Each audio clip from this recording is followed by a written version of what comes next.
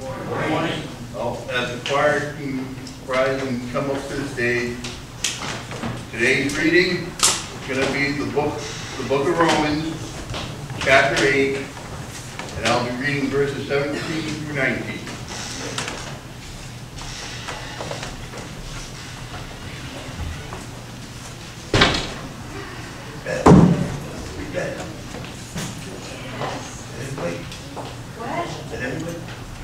No, there's still more, but that's okay. We're darling. Okay. Moving on. One more time, for those who just queued up, I'm reading from the book of Romans, chapter 8. I'll be reading verses 17 through 19. And as it says in the scriptures, and if children, then heirs of God, and joint heirs with Christ, if indeed we suffer with him, then we may also be glorified together.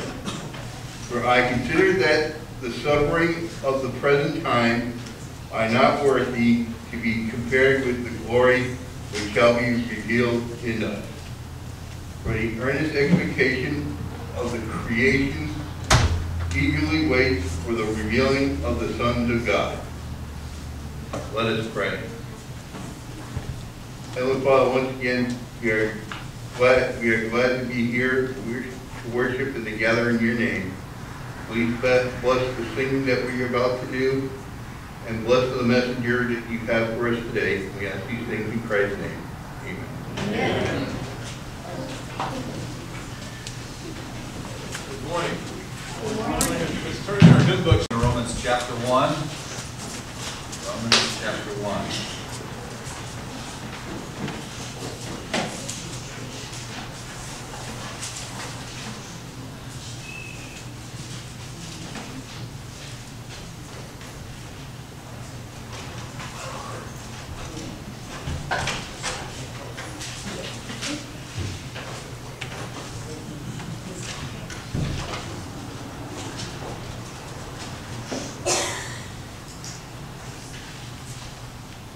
Beginning in verse 1, follow along with me as I read. The scripture says, Paul, a servant of Jesus Christ, called to be an apostle, separated unto the gospel of God, which he had promised before by his prophets in the Holy Scriptures, concerning his Son Jesus Christ our Lord, which was made of the seed of David according to the flesh, and declared to be the Son of God with power, according to the Spirit of holiness, by the resurrection from the dead, by whom we have received grace and apostleship for obedience to the faith among all nations for his name, among whom are ye also the called of Jesus Christ, to all that be in Rome, beloved of God, called to be saints, grace to you and peace from God our Father and the Lord Jesus Christ. Let's pray. Father, thank you for the beautiful day that we have to gather together and to learn and see the glory of your Son on display through the pages of Scripture. Thank you for the hearts that have a song to sing because we've been redeemed by the precious blood of your Son. Thank you for the Spirit that is present with us, that wrote the Scriptures through holy men that he inspired to pen these words, and you preserved them to bring them to us today. Pray that you instruct our hearts from these words. Help us to be forever changed because we've been in the presence of God. We ask this in Jesus' name. Amen. Amen. I have good news for you today. Today we will finish the introduction to the letter of Romans. We've been here for 5 weeks now.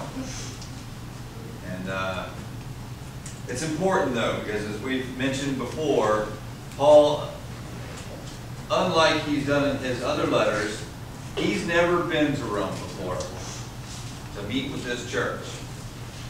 And he is carefully choosing his words, and he is outlining everything in this introduction that he is going to be expounding upon through the rest of the letter. Now, I thought about it this week as he wrote this letter. As we would write a letter to anyone, what would we say if we were going somewhere and meeting with some folks, but we had never been there before? Paul didn't take the opportunity to say, well, we had a nice lunch last week out by the Med with some friends, and I'm doing well, and things are going okay here. No, he focused on the most important thing that he had to write to them about, and that was the gospel of God. The gospel of God, the good news. It's in verse 1. And he spends the rest of this introduction outlining in 7 points what he's going to be talking about through the rest of the book concerning the gospel of God. You'll recall that we broke it down into 7 P's. We've looked at 3 of those so far. The preacher of the gospel was verse 1. The promise of the gospel was verse 2. The person of the gospel, which is really the focus and the climax of all of this, and all the book. And that's Jesus Christ. That was verses 3 and 4. And today we will look at the last 4. The provision, the proclamation, the purpose, and the privilege. Not only is the introduction unique in that normally when you write a letter, and in ancient epistles, it would begin with the person who's writing the letter. And that starts in verse 1, first word, Paul. Everybody see that? So it would be Paul, and then drop down to verse 7, to all that be in Rome. That's how you would begin any letter. So that's how you would start a letter. Paul, to all that be in Rome. Yet everything from verse 1 to verse 7 is all one sentence. All one sentence. You and I would have gotten in trouble in 8th grade English class if we made that all one sentence. Your English teacher would have said, this is a run-on sentence, go back a bit. But he just put one thought all the way through. 7 points. So our first point we're going to find in verse 5 today, and that's the provision of the gospel. You might say, what do we get? What do we get, Paul? If we buy into this thing that you're sending to us called the gospel, what do we get?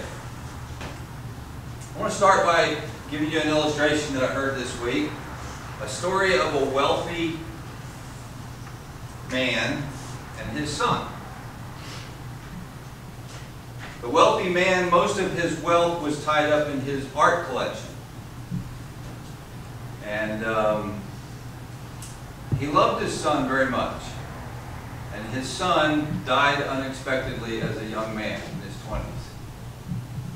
And the man, the father, was so brokenhearted about the death of the son that he died soon after. The day came for his will to be read and for those who were going to inherit his estate to gather.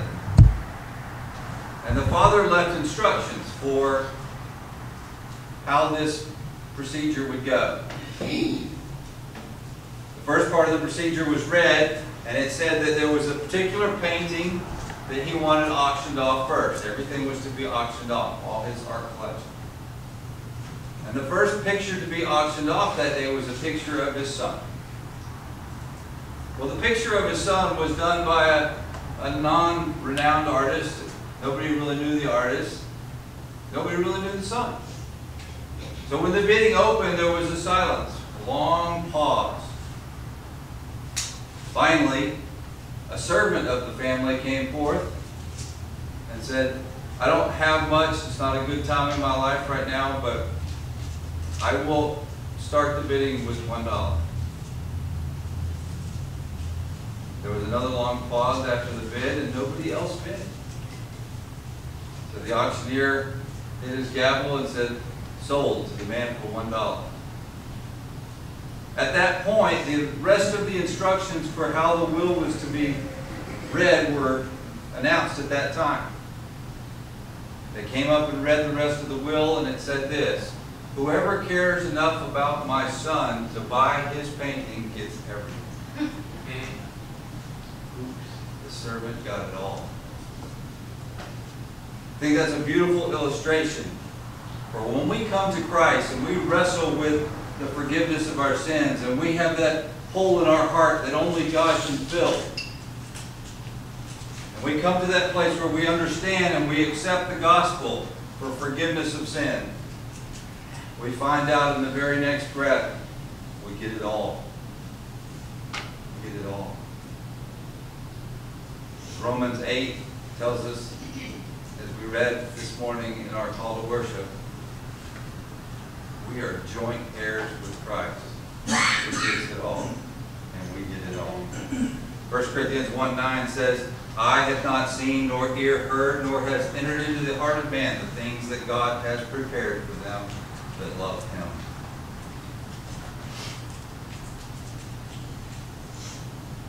When I was a kid, there used to be a show on, actually I think it's still on, called Let's Make a Deal.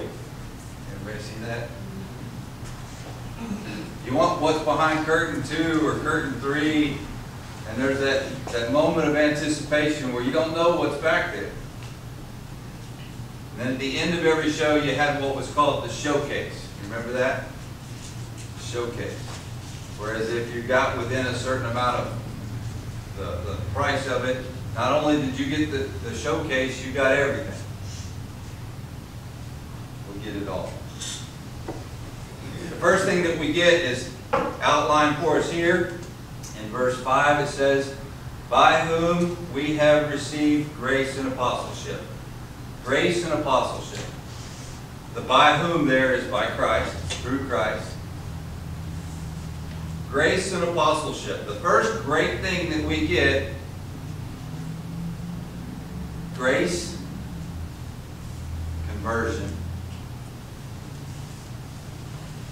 a new life, a new birth, and apostleship, a calling, a vocation. First, let's look at grace. Most of you know by heart Ephesians 2:8 and 9, "For by grace are you saved through faith, and that not of yourselves. It is a gift of God, not of works, lest any man should boast." What is grace? Unmerited favor. I get something from God that I absolutely did not deserve.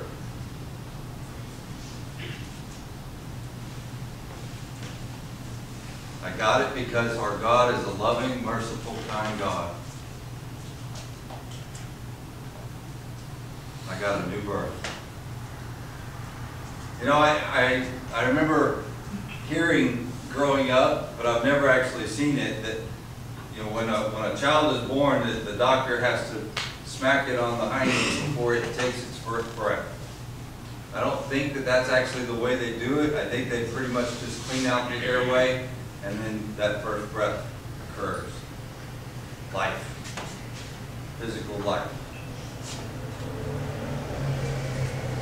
For those that are here and you're saved, our birth into the heavenly realm happened in an instant just like that. Born from above.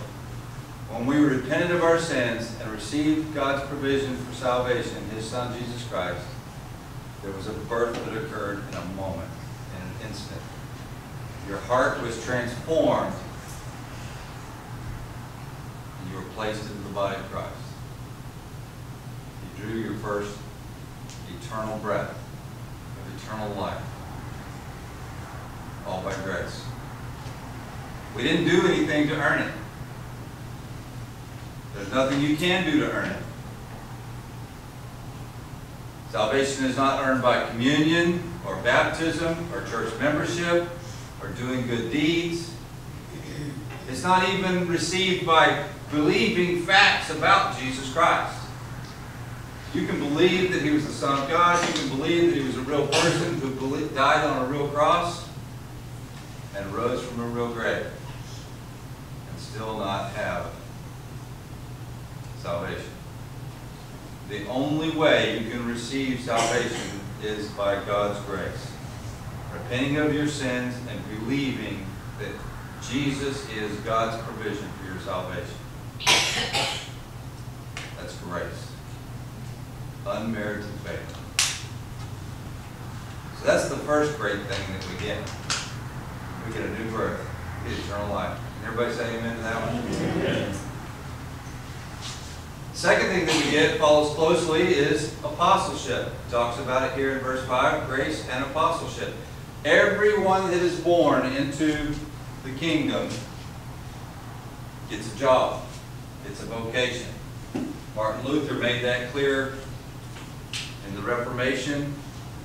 People used to have the idea that only the people that work and are employed by the church have a vocation in the ministry. Martin Luther made it clear, though, if you're born again, you're a believer, you're employed. You have a job. The word apostleship we've talked about back in verse 1, because Paul was a special apostle. We talked about the word in its general sense means one sent. But there were 12 or 13 special apostles. They had the office of apostle, but we have all been given apostleship in its general sense. He even uses the word we there in verse 5. The Bible actually refers to many people as apostles who were not one of those 12 or 13. One of them is found in Romans 16, where he says, salute Andronicus and Junia. They were referred to as apostles. In Acts 14:14, Barnabas is referred to as an apostle. And we could give you many, many more in the New Testament that are referred to as apostles that weren't actually the office of an apostle. Why is that? It's because we've all been called. We've all been sent. When we were saved, we got the job. And we're all used. Remember when I was growing up, I was involved with a lot of sports. I played baseball, basketball, tennis, golf, on different teams. And I can remember, some of the sports I was better at than others. But in every sport, there was always especially if it was through school, not through the county. When you went through sports through the school, you had tryouts. Everybody remember that? You had tryouts. And then they would take a certain number out of everybody that came out, and they would make the team. There was a cut roster that was posted. And if your name wasn't on it, you weren't supposed to show up for the next practice because you weren't on the team. Usually in basketball, it was 12 people made the team. But 12 people don't play on the court, do they? How many people play on the court? 5. And on most basketball teams, it's usually about 8, maybe 9 that play. There's always 3 or 4 that don't get in the game at all. Well, that's not the way it is in ministry. Everybody gets in the game. Everybody participates. Amen? Amen. We all have a job. The second one we're going to look at is the proclamation of the gospel. This one follows and is tied to the last one. It's found also in verse 5 there. It says, for obedience to the faith among all nations. For obedience to the faith among all nations. Some of your scriptures will say, to bring about obedience to the faith of all nations. Any of yours say that? That's actually a better way of saying it. To bring about obedience to the faith. Obedience to the faith. What a beautiful way of characterizing Christianity. Obedience to the faith. That faith there that's being referenced is not believing faith. It is the structure of faith. It is everything contained in Scripture that we're supposed to follow. It is the walk of the believer's life, the faith. Does that make sense? So we have all been called to the obedience of the faith.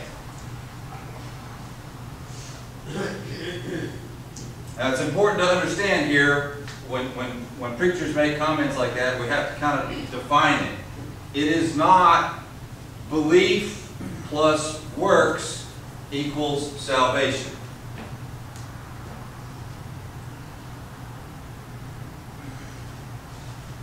It is obedient faith equals salvation. Do you hear the difference? Because when we were saved, we were all called, we work out our salvation. That's what real faith, real genuine faith does. It's what James was talking about when he says, show me your faith by your works, or show me your faith without your works, and I'll show you my faith by my works. What was he saying?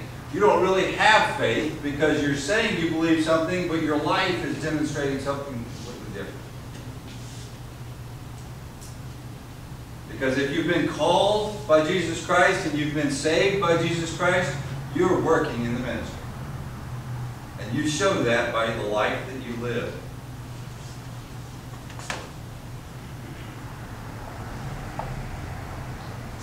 So this phrase, sharing the idea of obedient faith with all nations, is exactly what Jesus said in Matthew 28:19, when he says, I want you to go out to all the nations and make other people just like you. Make disciples. That's actually the words that he used. Make disciples. Make more people that are just like what you are. Just like what you're doing.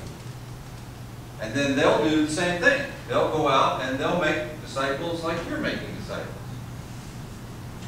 Which also implies that there's something beyond just introducing them to the gospel.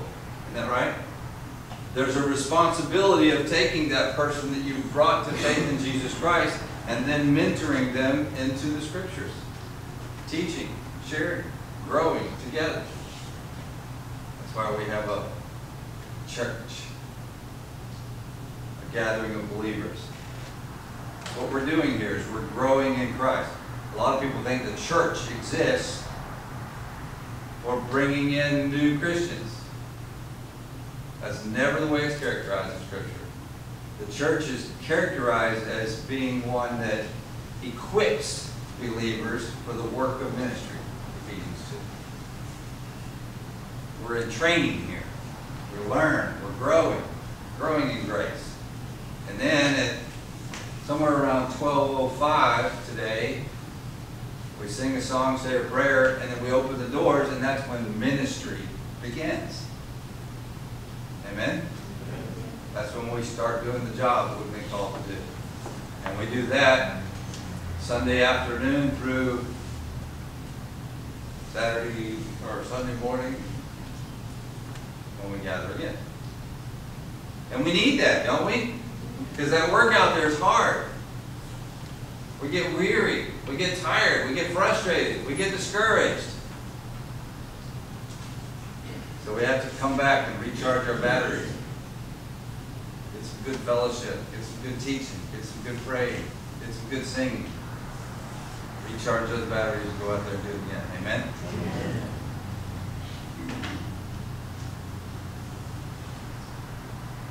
And he commends them, Romans, because he's heard about their walk already. Look down there in verse 8.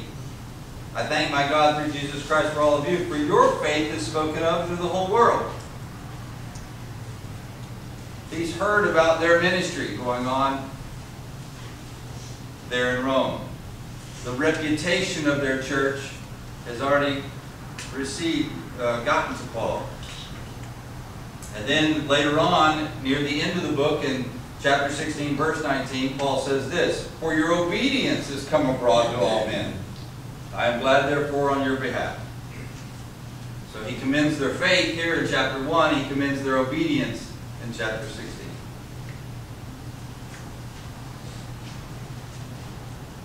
Two ways of saying the same thing. The third one we're going to look at is the privileges. The privileges. That's found in verse 7. To all that be in Rome, beloved of God, called to be saints, grace to you and peace from God our Father and the Lord Jesus Christ.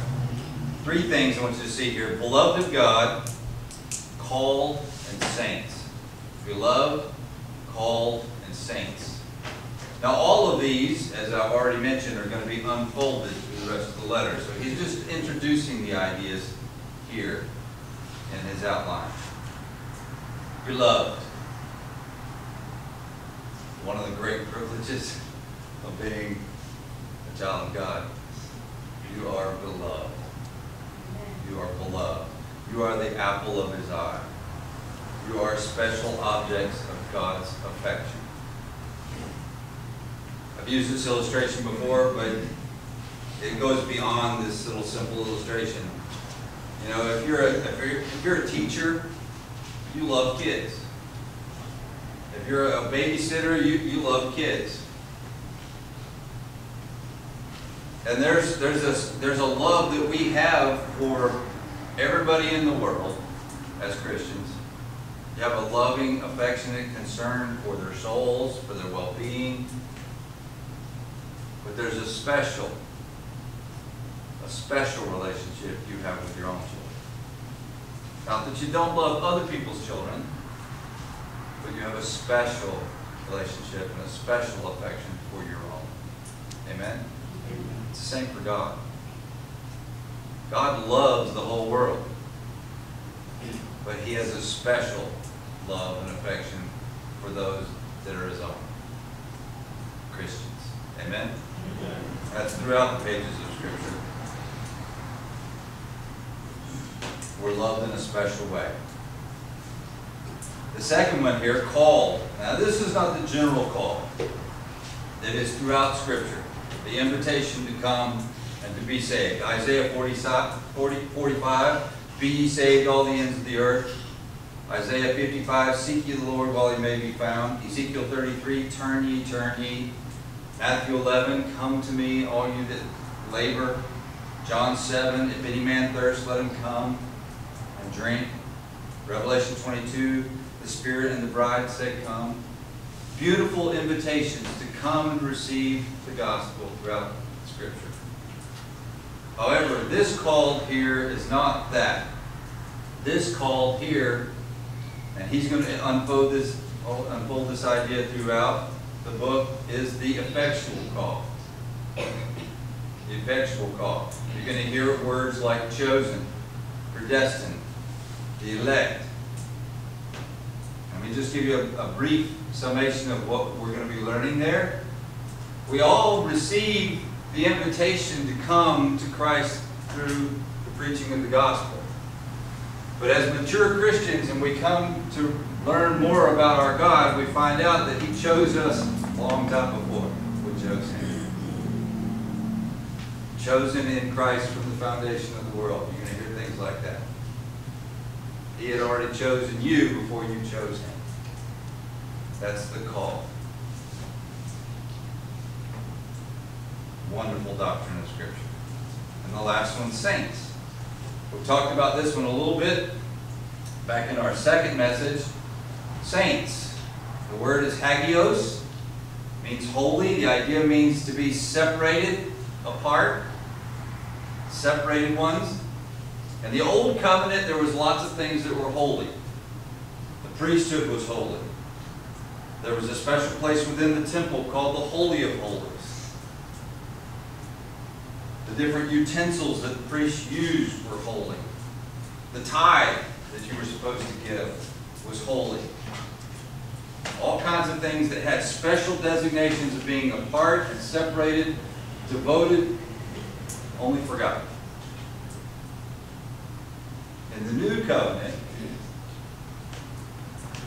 only you are holy. You are actually the temple. Ephesians chapter 2. We don't have priests anymore. We don't have a Holy of Holies in a physical temple anymore. We don't have special things that we use to do ceremonial services anymore. Even the tithe. Let me just leave it hanging there. tithe is different in the new covenant. The tithe is based on how the Lord's blessed you. It's not a set apart special amount. It's done differently in the new covenant. The idea still exists that we give to the ministry, but it's not a special set apart amount that has to be. Let me just leave it there. I'm just digging a hole.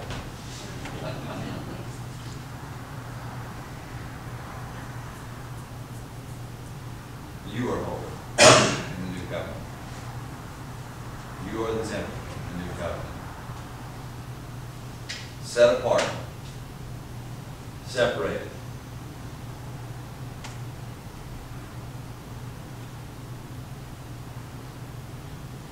The last one we're going to look at today is the purpose. The purpose. For this one, you're going to have to go back a little bit, but I wanted this one to be last today. I want to finish with this one. It's just one short phrase you find in verse 5. At the end there, read the whole thing again. By whom we've received grace and apostleship for obedience to the faith among all nations. That last part there. For his name. For his name. Why were you saved? Why was I saved? Well, to go to heaven, of course. That's a byproduct. Why was I saved? Because I didn't want to go to hell. That's a byproduct. Why were you saved? To hide a multitude of sins. That's a byproduct. That's all secondary. All of that is secondary. Now, the reason why you were saved and the reason I was saved was to bring glory to God. Was to bring glory to God. Philippians 2:10. That at the name of Jesus, every knee should bow, of things in heaven, of things in the earth, things under the earth, and that every tongue should confess that Jesus Christ is the Lord, to the glory of God the Father. 2 Corinthians 4:15. For all things are for your sakes, that the abundant grace might be through the thanksgiving of many redound to the glory of God. We get to go to heaven, we get to not go to hell, we get to hide a multitude of sins, we get to enjoy the benefits of eternal life now, we get lots of benefits, side benefits. But the ultimate purpose for all that is to praise and worship and give glory to God for all that He has done in the redeeming work of you and I through His Son.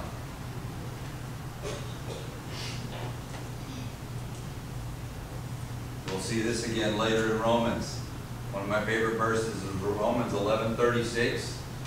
For of Him and through Him and to Him are all things, to Him be glory forever. Amen. All that God has done is for His glory. I was reminded of the 5 solas. The Reformers had all these things that they laid out and kind of made as creedal things. But one of the ones I really like is called the 5 solas. Many of you ever heard that term before? 5 solas. Let me see if I can remember them. The 5 solas are this: Scripture alone, faith alone, Christ alone, grace alone, for the glory of God alone. Absolutely believe the 5 solas.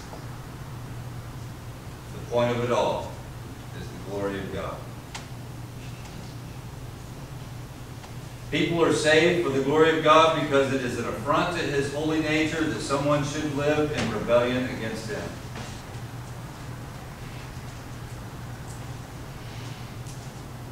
God is glorified when you believe the gospel. God is glorified when you love His Son. God is glorified when you accept the diagnosis of your sin and your need for Christ. And God is glorified when you take Him into your life. God is glorified when your plans become His plans and your thoughts become His thoughts. We live and exist for the glory of God. So now we've come full circle in this outline. The good news, back in verse 1, comes from God. It is the gospel of God. It is preached by the preacher, promised by the Old Testament, personified in Jesus Christ, provided through grace and service, proclaimed by those who receive eternal privileges, and it's all for the purpose of glorifying God. I'm going to end today and end this outline with a poem by William Blaine. It goes like this.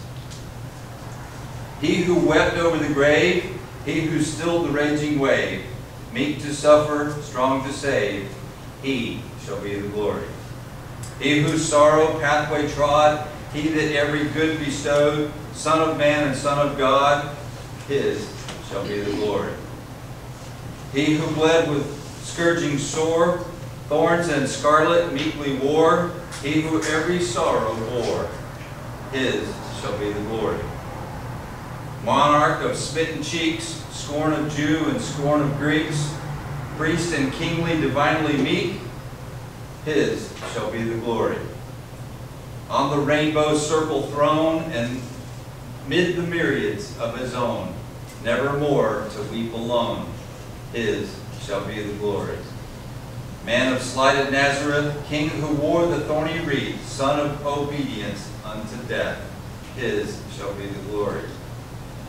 His the grand eternal weight, his the priestly regal state, him the Father maketh great, his shall be the glory. He who died to set us free, who lives and loves even me, he who comes, who I shall see, Jesus only he, his shall be the glory.